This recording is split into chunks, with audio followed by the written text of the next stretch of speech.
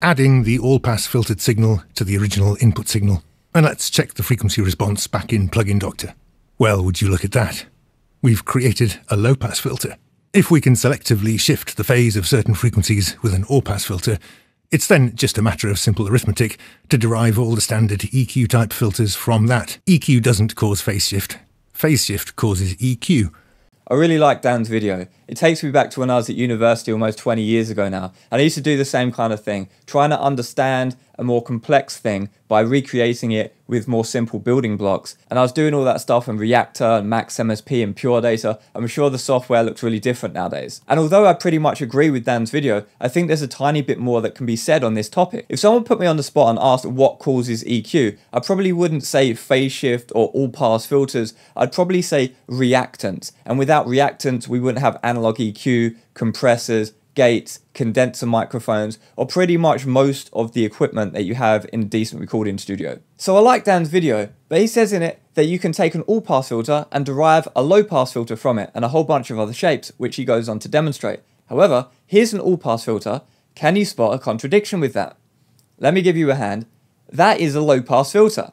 So there's a low-pass filter in the all-pass filter. It's created with a low-pass filter. So yes, you can derive a low-pass filter from an all-pass filter, but it's sort of saying like you can derive sand from a sandcastle. There's already a low-pass filter in there.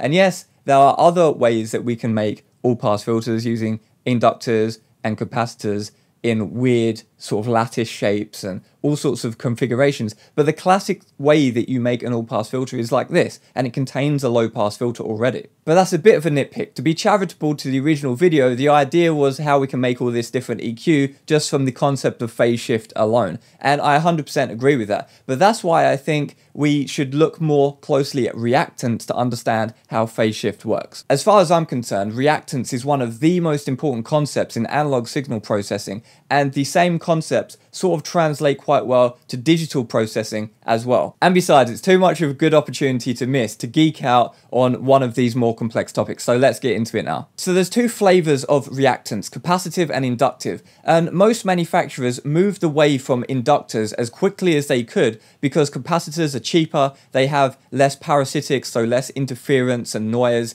in the circuits. So where possible, most manufacturers use capacitors and not inductors, apart from specialty manufacturers like Manley who want additional parasitics in the circuit for vibe characteristics and stuff. So we're just going to be talking about, in this video, capacitors, because most people are using, that's the most classic thing that we're going to be using in circuits is capacitor rather than inductor. A capacitor works a tiny bit like a battery. When you plug in your phone to charge it, current flows from the charger into your phone and charges the battery. But when it gets to 100% and your phone is charged, it doesn't continue charging it, it's charged and it stops charging. That's just like a capacitor. You can charge it up, and once it's reached 100% charge, it won't charge anymore, it will just stop and the current will stop flowing in the circuit. And of course, if you unplug your phone, the battery will go down until it runs out. And that's just the same as a capacitor. If there's no current flowing into it, the charge will just drain over time. So if you give a capacitor voltage, it will just go up until it's fully charged and then stop, and no more current will flow. So it blocks DC, because if you give it DC, current will stop flowing. If you turn off the current, then it will discharge. And as you can see, you could just turn current on and off, and toggle it and get some movement. Or if we give it a sine wave, you will see that it will go up and down. So AC can travel through the capacitor, but DC is blocked. That's the important thing to know about capacitor. The next thing is, it charges when you give it DC current, but how quickly does it charge? Well, we can alter the speed of it. We can have it charging really slowly, or we can have it charging much quicker. And the way that we regulate this is using a resistor. Let's look at a low-pass filter. It's just a resistor and a capacitor. And you see the resistor is resisting the flow of current and slowing down the charging into that capacitor. So using a higher value resistor slows down the speed at which the capacitor charges. Think of electricity flowing a bit like water flowing. If you impede the flow of water, then the water will flow slower. With a higher impedance resistor, it charges slower. With a lower impedance resistor, it charges quicker. But where is it flowing to? So it goes across the resistor and then goes to a triangle, which means the ground. Anything that goes to ground is sort of like chucking it in the bin. It goes to 0 volts. And remember, capacitors block DC current but let higher frequencies go through. So what's happening here? Well, the higher frequencies are going through that capacitor and going to ground and getting chucked away. So we're chucking away our higher frequencies. So this is a low pass filter because we're keeping the lows and chucking away the highs. So this low pass filter forms part of our all pass filter, and I'll explain how that works in a second. But you know how I said that a capacitor blocks DC and lets the high frequencies through? Well, which high frequencies? Of course, a low pass filter has a cutoff. The cutoff is the frequency at which lower frequencies are blocked by the capacitor and higher frequencies are passed by the capacitor. And we can just use a super basic calculator to calculate the resistor impedance and the capacitor capacitance and figure out what the cutoff frequency will be. Let's say that you've got a sine wave. If the rise time of your sine wave is slower than the charge time of your capacitor, it will be blocked. If the rise time is faster than the charge time, then it will be passed. And if it's the same, then it's going to be at the cutoff frequency, which means it will have around 3 dB of attenuation. If you've got a high frequency, it's going to pass and then go to ground. This essentially creates a short circuit for high frequencies, and the current is shunted away from the non-inverting input of the op-amp. So where does the current flow? It flows to the inverting input of the op-amp, and the polarity is flipped.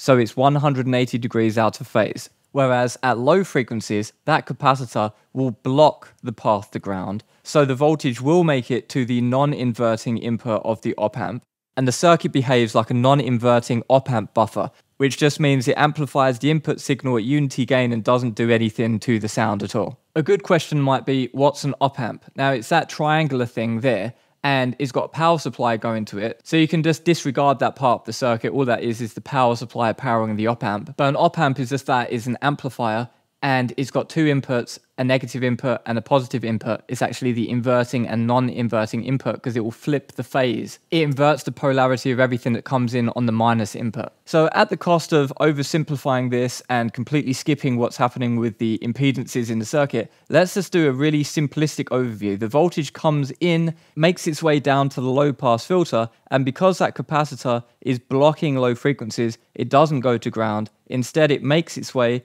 into the non-inverting input of the op-amp. It then goes out of the op-amp's output, and there we go, we have low frequencies coming out of our circuit without any phase rotation.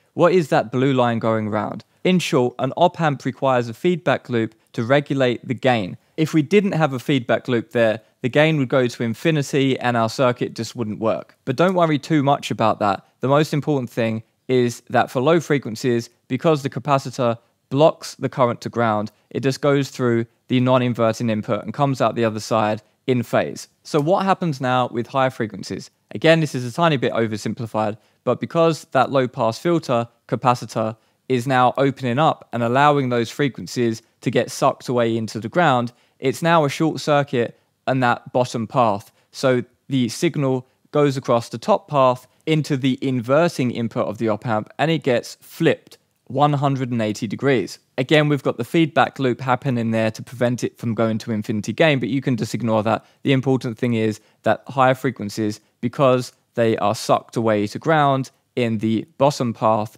the top path is free for them to go into the inverting input of the op-amp. This has the effect of being an inverting op-amp buffer, so it's just amplifying at unity gain, but flipping the polarity, so putting it 180 degrees out of phase. So there you have it. That's how our high frequencies become 180 degrees out of phase and our low frequencies are in phase. And all the while, we're hearing all of the frequencies at unity gain. At around the cutoff frequency, we're getting more or less or one or the other. And so that's how the phase rotation is happening and the phase shift is happening. If you're interested in this kind of stuff, I make some analog EQ circuits and go into real depth about EQ in my course on EQ called EQ Enlightenment. If you're interested in grabbing my course, I'll give you a 20% discount if you email me and tell me the cutoff frequency of a single pole low pass filter RC circuit with a 20k resistor and a 20k nanofarad capacitor. Using reactance in clever ways is the reason why analog filters exist and analog EQ, but also a whole host